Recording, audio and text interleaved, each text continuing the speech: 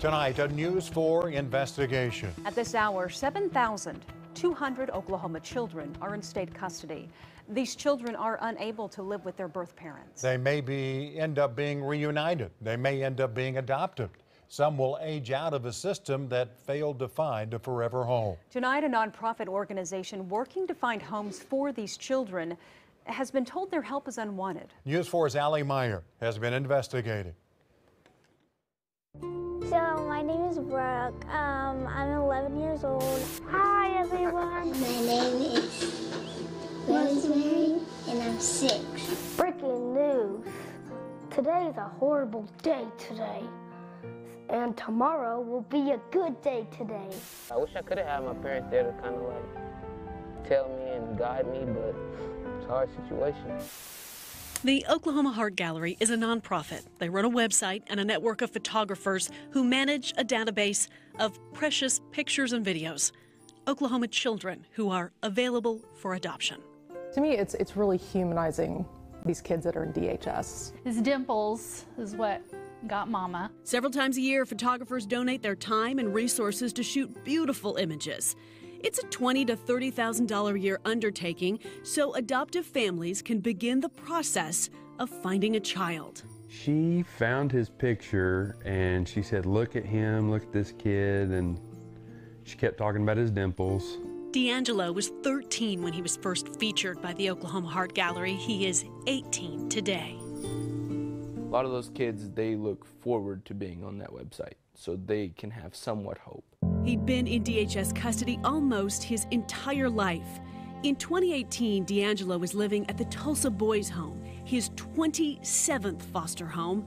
He remembers the dream of adoption dying the older he got. All they saw was cute faces, and that's what they wanted. They didn't want some older kid with teen issues and acne. The Coberleys found D'Angelo on the Oklahoma Heart Gallery website. If it wasn't for that website, we would have never found him. The Heart Gallery has provided this service to DHS for almost 20 years. 2 decades of pictures, videos, website maintenance, and daily phone calls from potential adoptive families. It was the best thing I ever did. I helped a lot of children. Gay Larson is the founder, a cause close to her heart, as the adoptive mother of 2 teenagers who joined her family years ago. After all this time and all this money and all the work that we did, it's mind-blowing. Larson and the team at the Oklahoma Heart Gallery got a letter earlier this year from Child Welfare Services, notifying them the DHS would not be renewing the relationship. The tone came off a bit rude and dismissive, just to kind of have somebody say, oh, you know, thanks, we don't need you. It was a gut punch. It never cost them anything we did. Really? No, nothing. Keep in mind, this was a free service to find homes for kids. Every expense paid by the Oklahoma Heart Gallery, including a brand new customized website created at the request of DHS. Did DHS ever pay for the services? Never. Never. You never asked? No, never. The Heart Gallery and DHS are embroiled in a legal battle over who owns the rights to those pictures.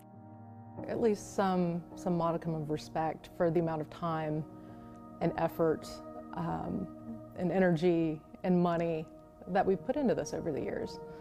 It's not a small endeavor. News 4 requested an interview from DHS and a legitimate reason why the state would turn away free help.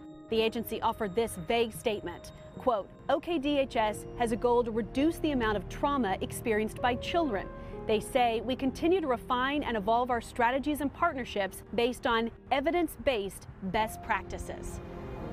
News 4 also requested 12 months of internal communications, emails between DHS administrators and outside adoption services. We're hoping for some insight about what went wrong with the Oklahoma Heart Gallery. It has been 3 months since our request, and so far DHS has not complied and produced those public records. Allie Meyer, Oklahoma's News 4. All right, Allie, thank you. Now, today we check back in with DHS about the timing of our request. And they tell us they are processing our request, and due to the volume of the requests, more than 50,000 pages so far, they expect the response will take months. We posted their full statement on KFOR.com.